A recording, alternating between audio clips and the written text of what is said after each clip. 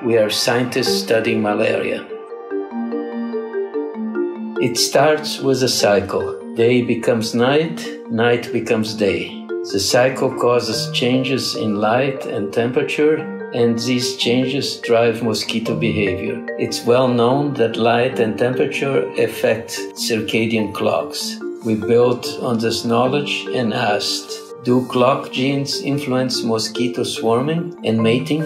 The answer is yes. Tens to thousands of male Anopheles mosquitoes swarm at dusk and mate when females fly into the swarm. In the lab, in Group 1, we did not suppress the clock genes, and mosquitoes swarm normally as they do in nature. In Group 2, we suppressed the clock genes, and mosquito did not swarm. But what surprised us, we found that clock genes regulate the activity of an enzyme, desaturase. This enzyme desaturase produces a pheromone that attracts females. This is the first mosquito pheromone ever identified.